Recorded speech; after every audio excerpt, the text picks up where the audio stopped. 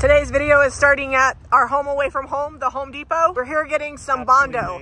We're literally here every day, especially in the summer, but we're working on a piece today that needs to have some things fixed. So we're gonna get some Bondo, we're gonna fix them, and we're gonna get it painted. There's today's project. Zeb's rolling it away from our neighbor's house. They don't wanna be on camera. It's not for everybody, but we're gonna paint this piece up.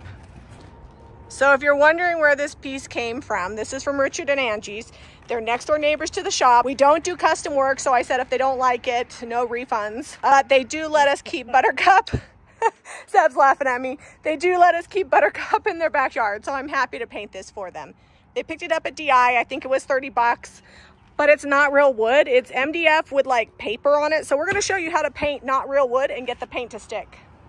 Okay, just some quick scuffs. This is 220 grit sandpaper over the top of this. Essentially, it's a paper-like veneer. It's made to look like wood, but it's basically a printout. A very good printout. And I'm just scuffing this up. It's just, you know, a couple minutes of sanding, not going crazy, not trying to get through it, not using the sander. The orbital sander would cut right through this. We're using all-purpose Bondo on this piece.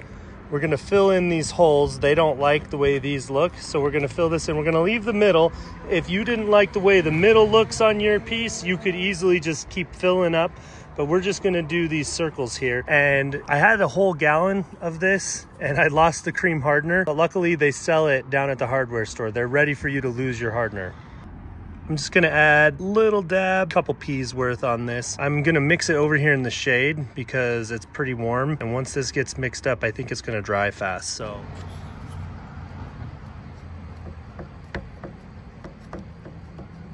Bondo works really well to cover up holes. You'll wanna let it dry. That takes about 10 or 15 minutes. Once it's dry, then you're ready to sand. We're just using 220 sandpaper because we don't wanna get through the particle board because this dresser is not real wood. So Zeb's taking off the hardware. And the next step's going to be primer. I should tell you that technically you're supposed to brush the primer, but we spray it, we feel like it works fine, and so that's what we're gonna do today. We're breaking all the rules. Well, we water it down, which is what you're not supposed to do. All right, we've got Salvation solution in white. I'm gonna dump all of this in there. It is so thick. It's thicker than DIY paint, the clay-based paint. All right, that looks good enough. That's a lot. And I'm gonna put quite a bit of water in here. Probably 3 parts Salvation solution to 1 part water. I'll mix it up.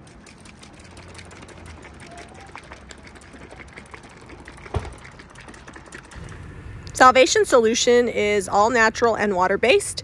For the paint and products used today, visit JamiRayVintage.com. So we need to make like a taupey grayish color, so I'm going to mix crockery and gray skies in this bucket, and we're going to see how close we can get. Zeb, you want to shake this up for me?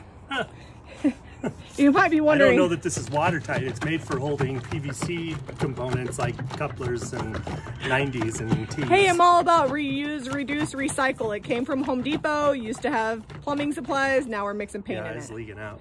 Oh, okay. Well, it's working all right. Should be pretty mixed. It's not mixed up on the side. Get a stick. What did it look like?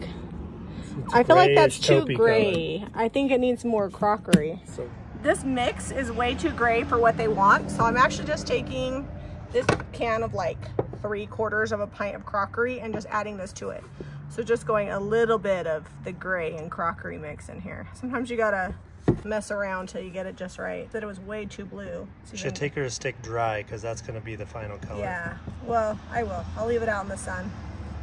So I'm going to show you guys why we're doing our neighbor's furniture. In the summertime, furniture doesn't sell super well. It's not that it doesn't sell, just not as often. So we are full. There is furniture here. We don't normally have furniture there, but we do. We've got 2 dressers here. There's no space in the shop. And I think I might do like a local sale maybe next week, like sell a few pieces. But I also don't want to mark it down too much because I don't want it all gone. I just need to sell a couple pieces so we have a little bit of room. So hopefully we sell some and we'll be able to do new furniture for the shop next week. But this week was perfect to do furniture for Richard and Angie because you could see we're pretty full. Also, shameless plug because we haven't done a shop tour in a while. Look how cute these new washcloths are that we just got in stock. They're crocheted and I am obsessed with them. And then we also have these really cute little Crocs in medium and small. I'll drop the links below in case you guys need some cute new stuff for summer. Also, here are these cute new towels that we got. And last but not least, we got these cute little half aprons with a pocket in the front and then the grain sack ties. I love them for summer. All right, now we'll get back to painting. Now I've done a little commercial break. We're really gonna let that primer bake on there so that way it's hard before we put our finished paint coat. So I'm just painting some smalls. Those already sold, that need to be done. This bench has been in our garage forever. So when you are spraying, it's always good to have some backup projects so that way you can be productive. And Americana is a great color for small, like thrift flips. Now that the primer is nice and baked on, we're gonna put our mix of crockery and gray skies by spraying it on. We have some more detailed videos on exactly how to set up a sprayer, but I will put those in the description box and you can just watch me paint this piece. It's pretty magical how quickly a sprayer can make over a piece with cottage color.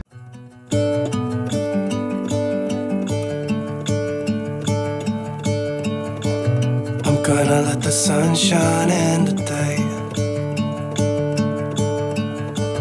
I'm trying to make this darkness go away. I'll paint with colors and I'll sing until my lungs give out. I'm gonna let the sun shine in today. And I will leave my windows open so that I can hear the sound of talking. I'm being gentle. Honestly, it's on there pretty good. Yeah. I think if you just hit the edges where it's going to get touched, where like a ring. I just want to bring out this detail here. Yeah, where a ring might like catch it or something like that. So there were a few divots that still showed. And so we're just coming back with a second round of Bondo. So hopefully you can't see these. If it doesn't work after this, I'm going to call it good. So you can see where we Bondoed it, that now those circles are gone. Zeb was fussing over it. It's a little bit imperfect here. I'm gonna lightly distress it, but if we keep going and messing with it, it's just gonna make it bad because this is MDF. So if you're working on a piece similar to this, you don't want to get to that particle board MDF because it's just textured and yucky. So sometimes you have to say, that's good. I'm helping, see? I got one end. Let's get the hardware on there. We left the inside the original finish just because this type of shelf, like even priming and painting it, it just would scrape over time if you shove stuff in and out. So it's better to leave it original. Okay, so here is the finished piece. Let me zoom in so you can kind of see that white peeking through the detail. It turned out pretty awesome. I think Richard and Angie are really gonna like this. So we are headed over to Richard and Angie's right now. We're gonna go deliver this piece and we'll see you on the next episode. Special thank you to Richard and Angie for letting us paint their piece and for letting our cow live in their backyard.